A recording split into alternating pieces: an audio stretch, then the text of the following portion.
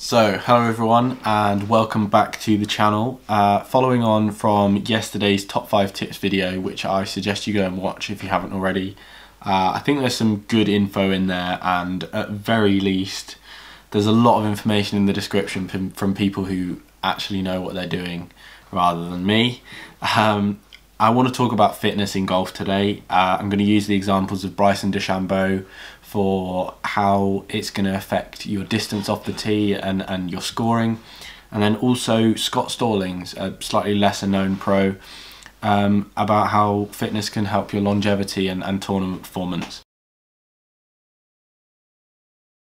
So if we start with Mr. Bryson Dechambeau, the scientist, the slowest player in golf. In October, Bryson said, "I'm going to come back next year and look like a different person. You're going to see some pretty big changes in my body." And Bryson has certainly followed through on his promise. He's gained 30 pounds since then, from 195 up to 225 now. And he stated that gaining distance off the tee and also resolving back pain that he's had for years due to a childhood trampolining injury as the reason for upping his time spent in the gym.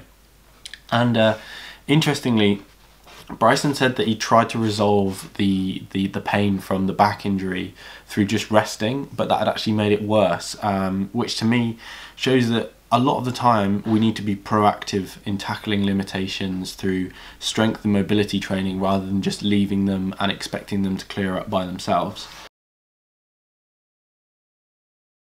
If we now take a look at what Bryson's been able to achieve over the few months since he started his bulking period, he's been able to add 11 yards onto his average drive in 2020 versus 2019. His clubhead speed has gone up to 129 miles an hour and ball speed up to 191 miles an hour. These numbers are from an Instagram post Bryson put up on the 23rd of December. And I think you should all go check it out because it's pretty cool to see what he's doing. And look, these numbers are ridiculously high. They're, even by pro standards, at the very upper end. The 129 clubhead speed is actually 7 miles an hour higher than Bryson achieved at any time during last season. But I would even expect them to grow into the future. Bryson said there's no real limit on how big he'll get. He's just going to take it as he goes. So I would expect to see him this season get into the 130 mile per hour clubhead speed range. And I think it's also quite funny that he's really throwing away the notion of there being a set of golf muscles that you should grow and non-golf muscles that you should avoid growing. If you've ever read Harvey Pinnock's Little Red Book, which if you haven't I suggest you do, he sort of talks about this notion of having certain areas that you should and shouldn't grow. But to me, the results here Bryson are getting, and if you take one look at Olympic weightlifters or gymnasts, you'll see big muscular people who are more mobile than the average person could ever look to be. I think we need to get rid of the notion that strength and mobility are mutually exclusive. They're not. They can be had at the same time.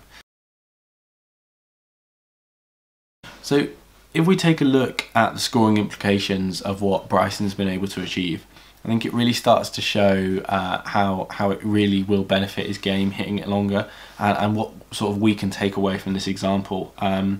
So the knock-on effect of Bryson's longer tee shot is going to be shorter approach shots and closer proximity to the hole. And providing Bryson doesn't have any kind of short game meltdown like he's had on the driving range in the past, he should be able to knock off about 0.7 shots on average for every round he plays. So if we were to apply this to his 2019 season, this would have reduced his scoring average from 70.2 down to 69.5, which would have actually taken him from 20th in the standings all the way up to 5th. To put that into money terms, Justin Thomas, who came in 5th in 2019, earned around $1.8 million more than Bryson Dechambeau. It's tough at the top. So furthermore to this, the average margin of victory on the PGA Tour is 2.4 strokes. So over the course of a tournament, Bryson's average saving over 4 rounds would be 2.8 shots. So he's likely to be turning a lot of seconds and thirds into wins just by making this 10-11 yard increase on his tee shots. And then if we take an example from last year, the 3M Open, he lost by just 1 shot to my favourite answer to the online swing police, Mr. Matt Wolf. So that would have turned into a win had he had the extra distance off the tee. So obviously what Bryson can potentially achieve this year by the improvements over last year are pretty awesome, but I think it's important to bring it back to how you can sort of see this improving your game, and I think there's 2 key takeaways from the Bryson example. The first being the law of diminishing returns. So Bryson's difference between 160 and 170 yards in terms of proximity is going to be very, very small compared to the difference for an 18 handicap golfer. So for your average Joe to gain 10 yards off the tee is actually going to be more significant and more important than it is for Bryson Dechambeau. And then further to that, Bryson's already starting from a high baseline. He already hits it 300 off the tee. He's already in good shape. He's been through the American college system where they train pretty much every day. He's no stranger to the gym. And contrast that with an amateur golfer whose tee shot's going to be more in the sort of 200 to 250 yard range. They're not going to have as much experience in the gym. The likely uplift of the same investment in their fitness is going to be more significant. It's going to be more in the sort of 15, 20, 25 yard range, which again is going to cascade down and really help reduce scores in a new way other than just investing in technique or in just on-course performance. So I now want to talk a little bit about Scott Stallings. He's a lesser known professional, but I think what he's done is really, really amazing, and it's something we can all learn from. So there's a really good Titelst video on YouTube where Scott just talks through his journey from the health problems he had to investing in more health and fitness, and to finally managing to achieve a 50-pound weight loss, which is pretty awesome, I think. So a bit of background: at 29, Scott says he was sleeping all the time, he felt terrible, and he was diagnosed with acute adrenal fatigue, which basically just means you're tired all the time. So he had a sinus surgery to help his sleep, and through working out with a good friend of his, he managed to lose 50 pounds. And he says now at 33 he feels better than he did when he was 23, which I think is pretty cool. Having had his biological age taken when he was 29, which came out as 42, which is less ideal.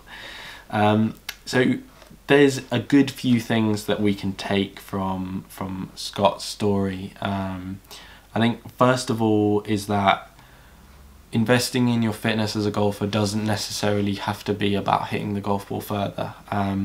He says that he actually hits it marginally shorter now since losing all the weight, and I think a lot of that has got to do with his particular impact dynamics. He's very steep, so he would generally just sort of get his weight in front of the ball and trap it into the ground. But he said he used to hit a draw and his back would hurt every day from trying to hit a fade, which was his desired shot shape, and that now by losing the weight, by being more physically mobile, he's able to achieve the shot shape he wants without the pain and without the physical limitations.